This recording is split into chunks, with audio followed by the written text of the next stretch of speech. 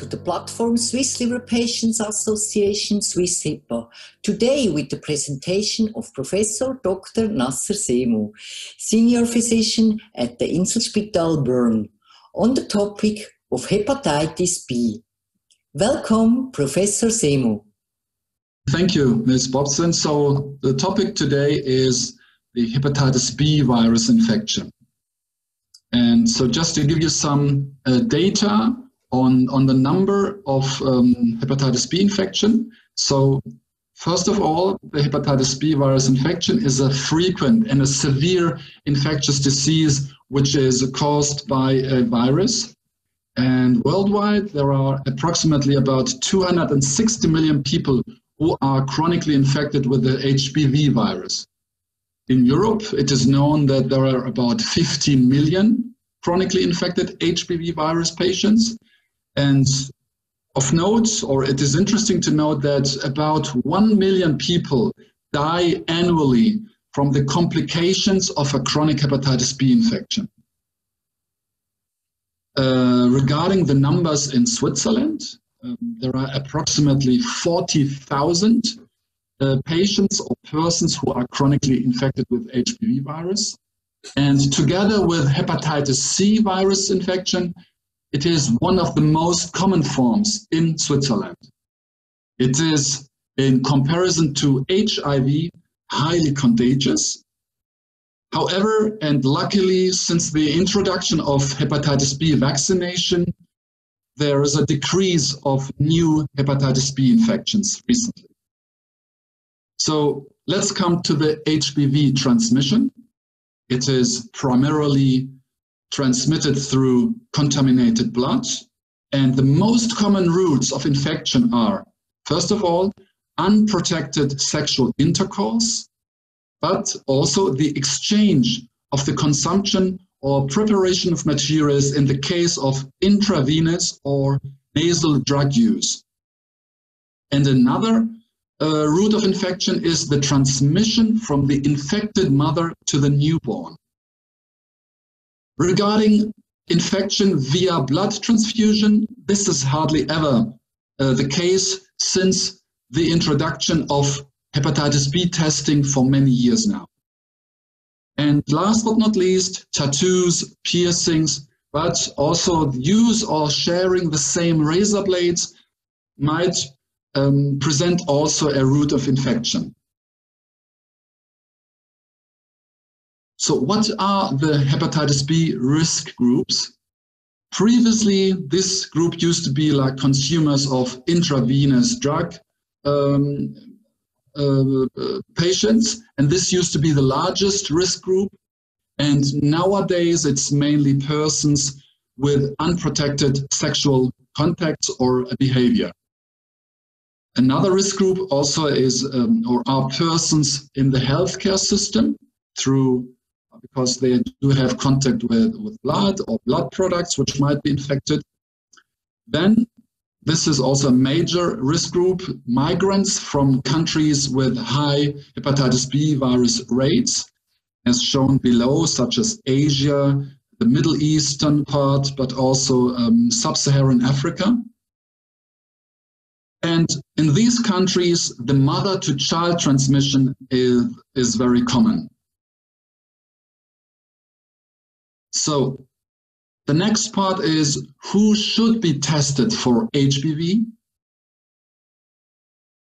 And as you can see here, so all persons or patients who do have elevated liver enzymes and or signs of hepatitis or a chronic liver disease of unclear etiology should be tested for HBV. Then patients who do have a first diagnosis of liver cancer, and here as an abbreviation HCC, which is hepatocellular carcinoma. And then, of course, as shown before, patients with a migration background and from regions with high HBV prevalence, such as Africa, Eastern Europe, and the Mediterranean. Other persons who should be tested for HBV are family members or sexual partners of HBV-infected patients. But also medical personnel, as I've mentioned before, that they are a risk group. Then homosexuals and all persons with frequently changing sexual partners, and active or former intravenous drug users. Dialysis patients are also a kind of a risk group and also should be tested, and they are regularly tested for HBV and other viral infections anyhow. HIV and or HCV infected patients should also be tested for HBV, and then organ recipients before transplantation. And this is also happening in our center, since we are a big transplantation center, especially for liver transplantation. And this like for organ donors, but also persons who would like to be blood donors. Those persons are regularly tested for any kind of infection, including HBV. And then patients before or during immunosuppressive or chemotherapy. And last but not least, pregnant women, also in Switzerland, are regularly tested for hepatitis B, and here in brackets shown the HBs antigen. Because if they are tested positive, the newborn will be actively and passively vaccinated for HBV. So let's come to kind of symptoms and the course of HBV. What you should know, or what might interest you, is that the incubation period after infection with hepatitis B is about 60 to 120 days. So the incubation period means like the time point from where you get infected until the time point where you can have symptoms. And here it is important to note that the cause can be very different. Most of the cases, the patient or the person is unspecific or shows no symptoms, neither in the acute nor in the chronic infection phase. So if there are symptoms, and this is then mainly in the acute phase, then this patient or the person shows a yellowing of the skin and the eyes, a dark urine, might have an extreme fatigue, but also nausea, vomiting, as well as abdominal pain. So, as you can see here in the image, what you can see is this acute phase, and if the diagnosis or if the hepatitis B is not diagnosed in an early phase, in the acute phase, it becomes chronic, or it evolves to chronic infection.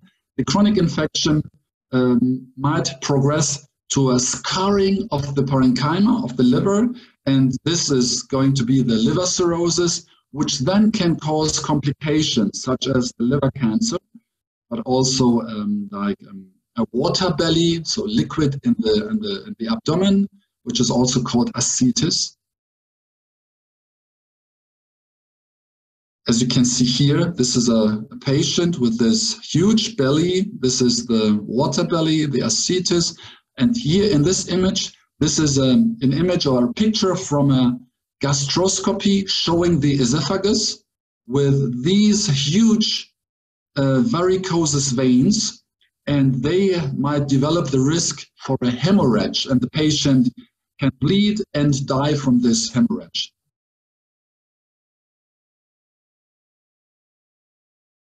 So the good thing is that more than 90% of the adults with hepatitis B infection recover completely from an acute hepatitis B infection.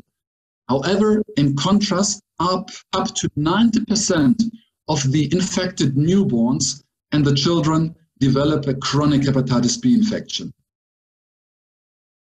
Now let's come to the diagnosis of hepatitis B. So the presence of hepatitis B may be indicated by an increase in certain liver values. These are the transaminases, so liver enzymes.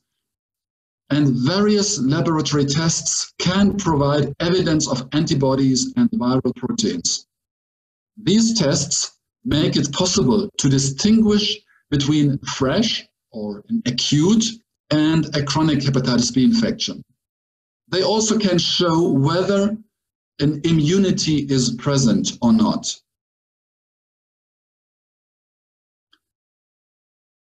Regarding the prevention, so protection against hepatitis B is provided by a highly effective vaccine, which is administered in 3 injections. So usually the regimen is like you get an injection at the time point 0, then after 1 month, and then after 6 months.